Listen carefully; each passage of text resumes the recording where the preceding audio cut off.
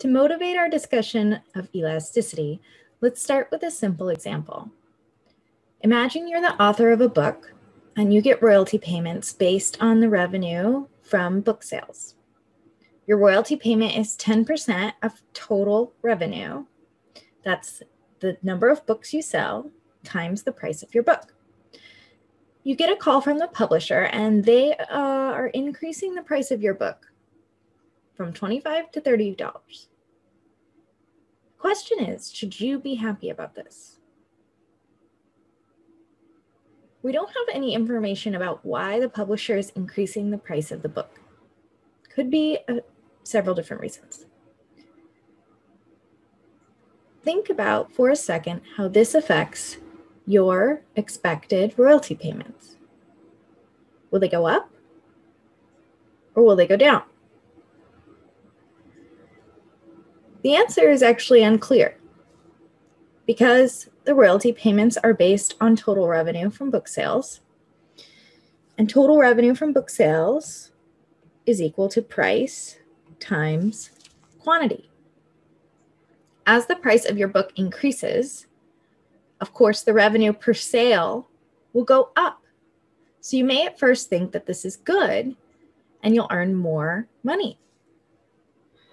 As the price increases, the revenue per sale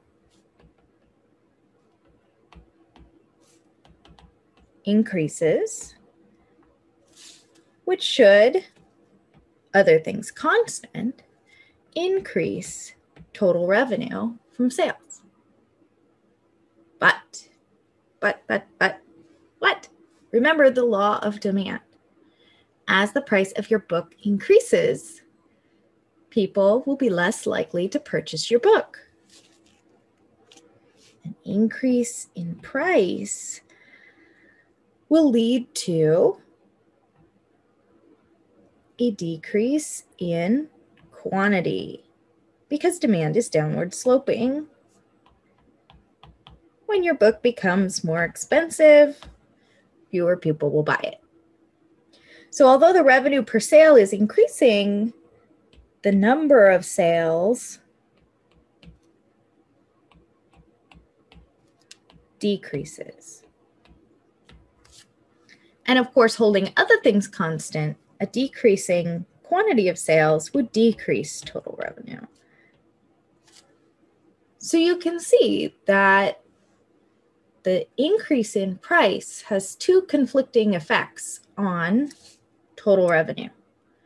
The price increases, but the quantity decreases, meaning that it's possible for total revenue to go up or down depending on the specific circumstances in which the price increase occurred.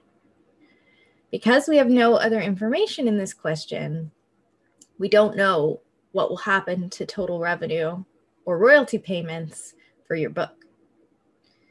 In order to answer that question, we need more information, and that's the information provided by the price elasticity of demand.